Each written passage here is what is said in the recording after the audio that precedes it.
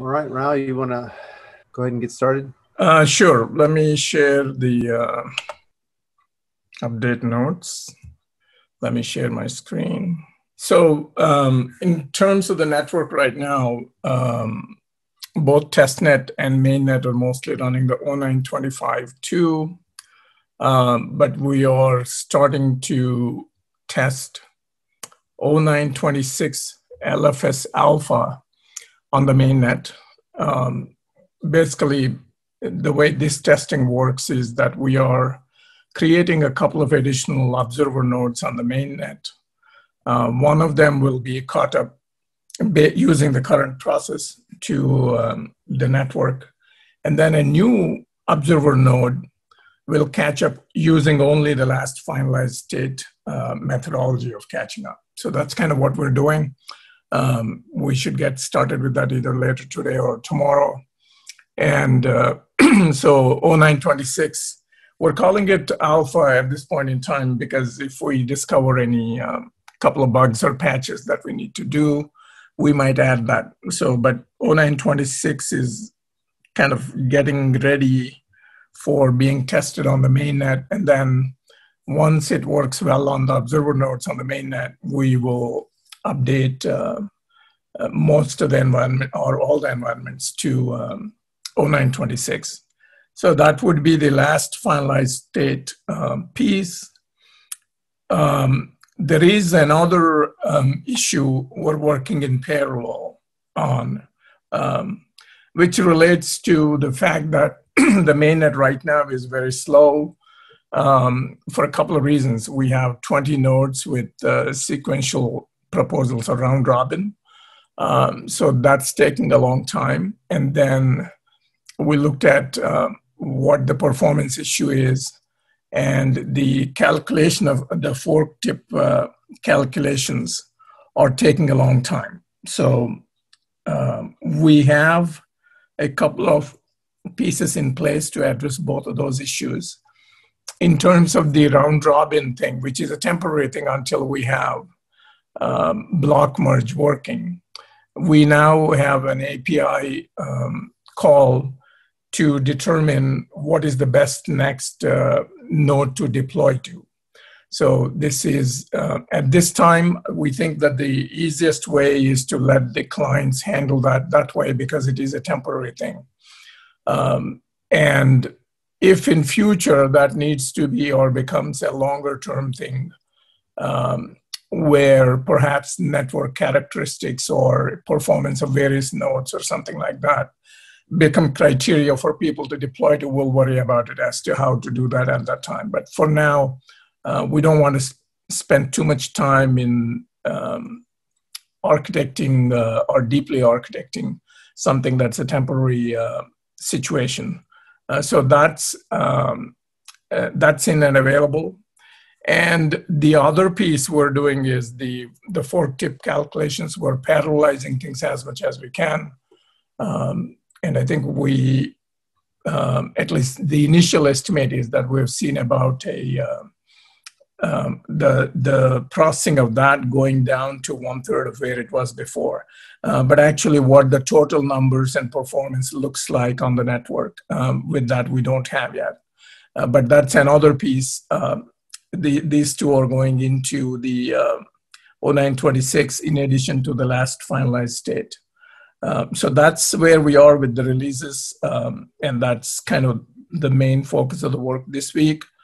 And then we have, once 0926 is in, we have a lot of things coming up, and they may be, I'm listing them all here as 0927, but it actually may be multiple releases. And as we get clarity on what can be released first and what is next, we will split them down into more releases. So there are some things that require the ability to change the POS contract, and that would be a hard fork. So that's that kind of, that is one stream of work, if you would. Then there is refactoring the runtime manager, and that enables some other changes that we needed to address. and then the on-chain configuration and shard configuration. So these are all pieces that need to be done as a kind of a preamble to the block merge or in parallel with the block merge. So those are, as you can imagine, 3 or 4 streams of work that we will be focusing on once we're done with the 0926 this week. So that's the state of the development, code-based development. The migration to IBM Cloud is continuing. We're trying to get the last few servers that are still on Google, the build servers and the monitoring servers and all that, moved over to the IBM Cloud. The other thing from a continuous integration standpoint is that we have the dependencies updates, the PRs. If you look at the PRs right now, the list of PRs, you'll see a bunch of them that are basically generated by Scala Steward as a dependency update type of thing. So we will probably be changing that into a separate repository or have Scala Steward scan that repository so that we can work in parallel on the dependencies without cluttering up the main repository. But of course, that dependencies repository will be kept in sync with the main repository on a nightly basis or something like that, so that we know that at every point in time, by and large, whatever we do there is directly applicable to the main repository. So that's part of what is going on. In terms of the governance and all that, the discussion and work and kind of deeper dive and understanding of the economics of the network to ensure security, survival, and growth and decentralization. That is ongoing, and I think that will still that'll need some work still. The thing is, you may have a performant network or something that works very well compared to others, but until you also have the models around the security and the economics of the network well laid out, it would not be attractive to, say, an enterprise customer or serious applications to get on it. So that's kind of what this effort is all about. So that's ongoing work. And separately on the RChat effort, I think Steve Ross-Talbot is working on the chain to Zulip portion of it. Dan has already done the Zulip to chain part of it. And I believe Theo is also kind of looking into or working on some pieces of that. So we'll look at where things are. If the community can complete that relatively quickly, that's good. If not, probably somebody like Will, who knows how to use the Rchain API to get that data over to Zulip, might join the effort to accelerate that. So we're still hoping to finish that relatively quickly at least this piece in the next few weeks. So if there are any community members that are already working with the Rchain API and can spend a couple of hours perhaps or a day to get this functionality built in, please give out, please let us know. The code for this is in the RV 2020 repository in the Rchain community. So that's where it is, RV 2020. So that, I think, is all my update. Are there any questions or comments on this portion?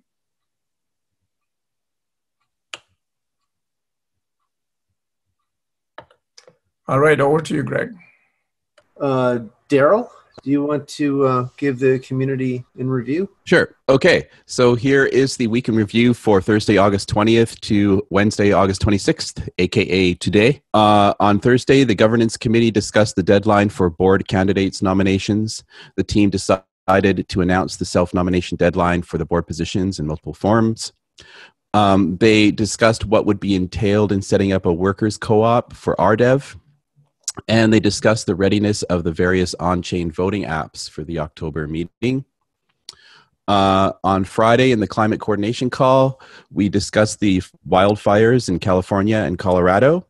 And then Greg did a layperson overview of the 3 approaches to game theory and how the Abramsky-Hyland-Ong theories relate to Rchain's proof-of-stake consensus. On Monday, this week's Casper stand-up covered an application of OSLF, Operational Semantics and Logical Form, to a generalization of geometry. Also, on Monday, in the blockchain art call, they simulated quadratic voting and rank voting as potential governance structures and looked into democracy.earth. On Tuesday is the Rchain education call. During the education session, Thomas Love did a walkthrough of changes for his mode client JS. In addition, the group did a comparison with Scala examples, discussed OCAPs, function parameters, dependencies in application, Scala function parameters, JavaScript demo and spread operators, partial function application, and dependency injection and tagless final in Scala. I hope you got all that. Also on Tuesday, in the communications working group meeting, we discussed the Instagram account, the setting up of DAPI pages, the education process to doing that, updating CoinMarketCap, the status of the hackathon and RChat. And please note that Greg is the guest on the Ethereum Silicon Valley virtual meetup on Friday. You can go to meetup.com/Ethereum Silicon Valley to connect. So that's on Friday. Also, as well, on Tuesday is the DApp developer working group call, and they debugged channel bridging between Discord and Zulip, and they worked on a Rolang plugin for Visual Studio Code. And then finally today, this morning, in the members hangout, they discussed product engineering signatures, generative identity, game theory from the CNC call, GPT-3, OpenAI-API. And that brings us to right now. Awesome. Any questions for Daryl or Rao? Okay. Ian, would you like to demo your DAPI page? Sure. Oops, this is your DAPI page, Greg. Let me just put in mine. So I'm browsing to beta network/Ian. And what these DAPI pages are, they're web pages that are being hosted on the Rchain testnet. So here's one that I set up last night. I just put my avatar and a brief little description and how to reach me on Discord. And just a little tip for people who are setting up DAPI pages. The easiest way right now is using the template that Raphael set up using Showdown Markdown language. So if you use like a little free online Showdown editor like I did, you can just put in your text and see it live in a view window.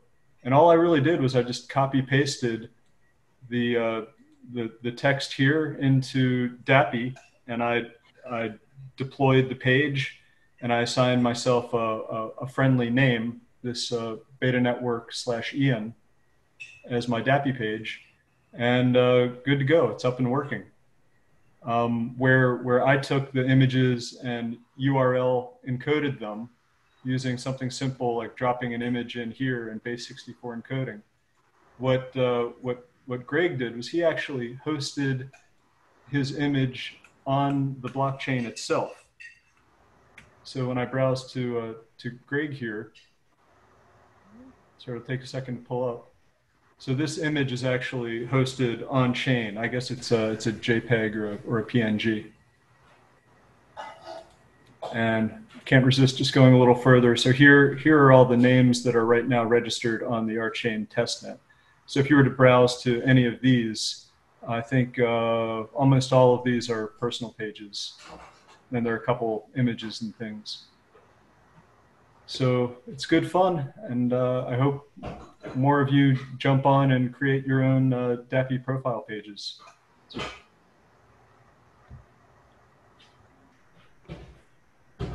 Awesome. Thank you so much. Yeah, I'm about to refresh my page in just 1 second. I'm waiting for the transaction to complete because there's a feature on my new page that I'd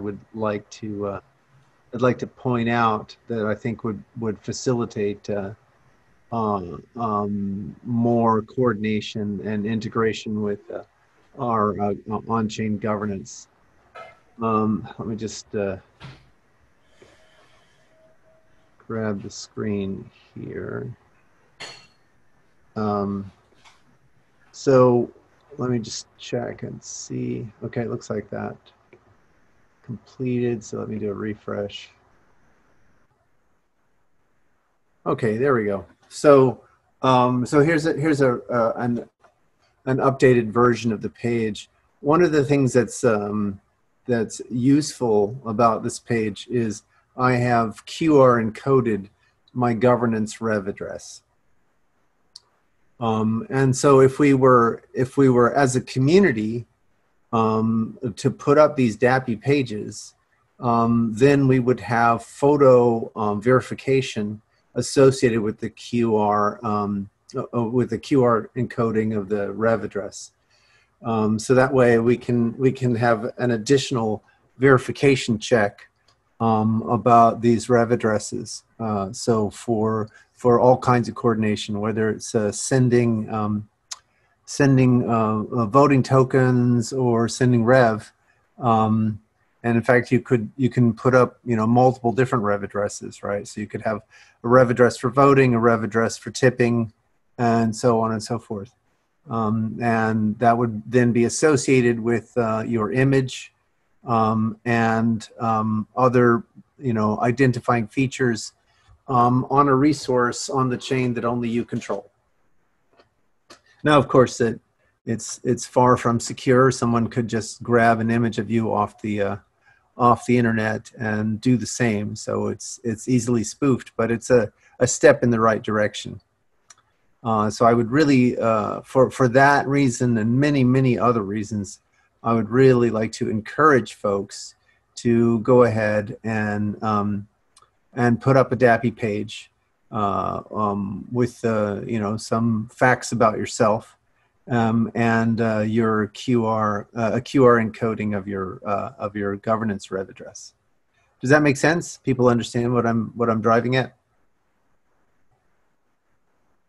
Yes.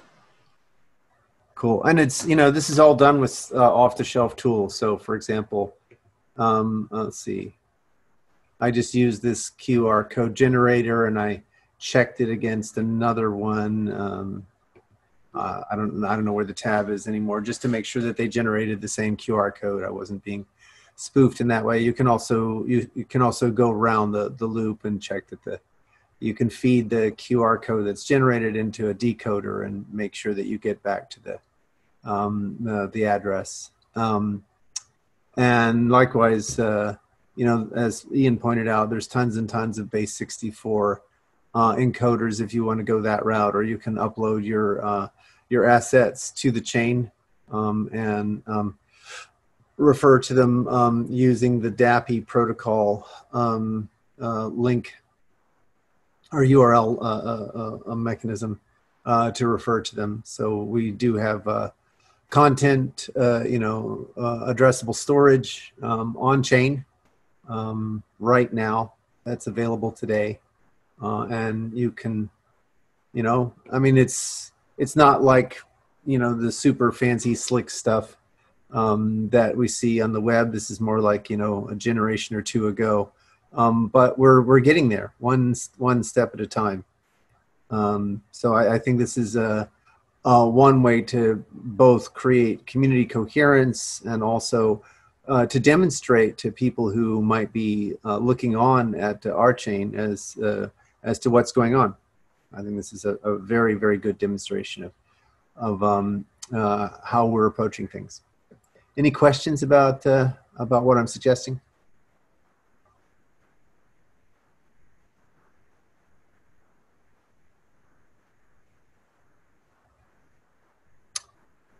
Okay.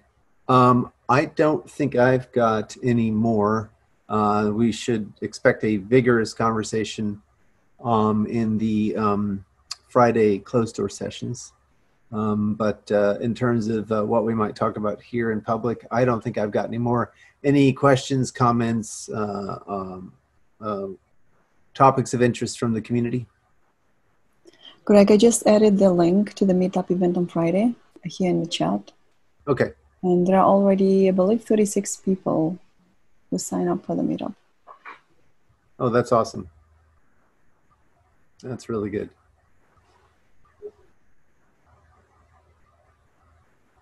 Okay. Well, thanks. Yeah, go ahead. I was just going to ask you, Greg, you were talking about a governance rev address. Do people have a governance rev address? And if not, is there a simple way you could explain how someone would do that? So the co-op required that people send in a rev address in order to vote in the next AGM. Okay. So that's what you're talking about. Yeah, the governance rev address. Yeah, exactly. Oh, yeah. Okay. Got it. Yeah.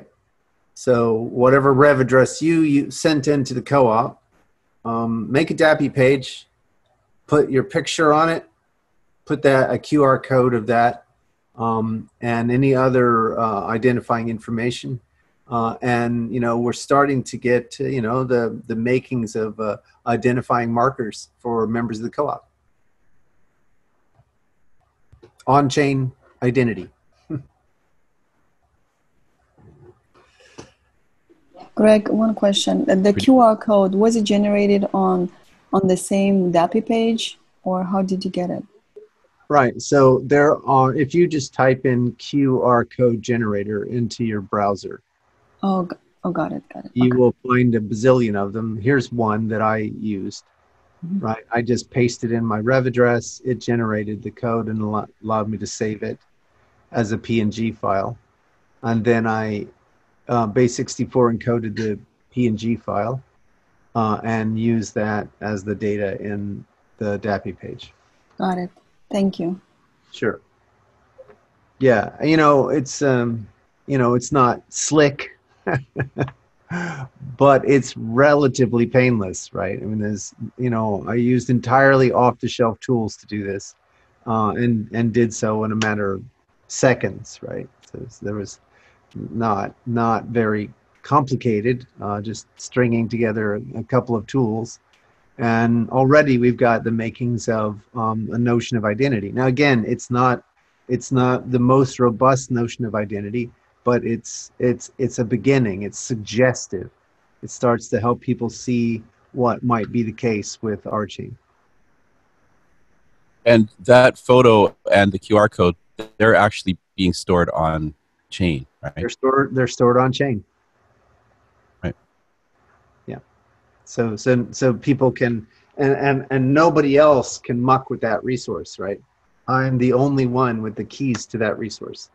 Now that doesn't prevent someone else from coming along and putting up a photo of me and a different rev address, right? So you'd have to have some other way of distinguishing two that claim to be the real one, right?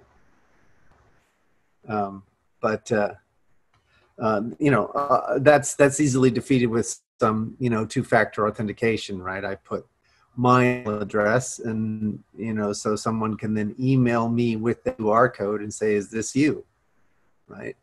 And as if someone goes to the wrong page, but they send the email address, and it's easy to verify other means that, what my email address is, either in the co-op or otherwise. And so if someone puts up a fake email address, they will verify it, but the fake email address will be easily checked as not the email address that's associated with bot. So again, it's still not super brilliant, it's not foolproof, but slowly but surely we can begin to approximate higher and higher degrees of quality of ID. So we do have one other thing, Ian. How many total submissions for board positions that we get? We don't have to say who they are, but we. Right. So there are 6 members who have self-nominated themselves that are interested in becoming directors and contending for the for director positions in the annual meeting on October 24th. So the nominating committee is going to go through and vet those 6 nominees and hand that off to the board, and then the board will create a ballot of potential directors for people to vote on. There we go.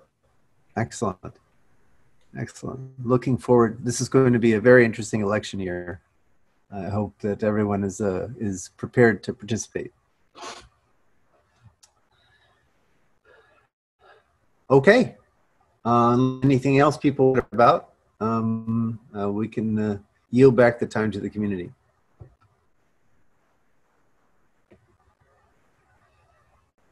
All right. Thanks to all. Ciao, ciao. Thanks, everybody. Thank you, everyone.